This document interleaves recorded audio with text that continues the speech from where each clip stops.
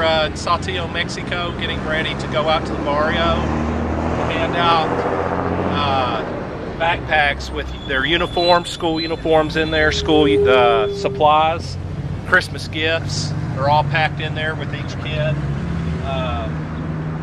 So it's going to be a great day, and we're going to be doing it with some friends that we met while we were here from Austin that are with the fire department down here working with their sister city, and they're really excited about going out and working with us today. Oh, also we have Juan here with us. He's a preacher here in Saltillo that we met several years back, and he has a church just around the corner.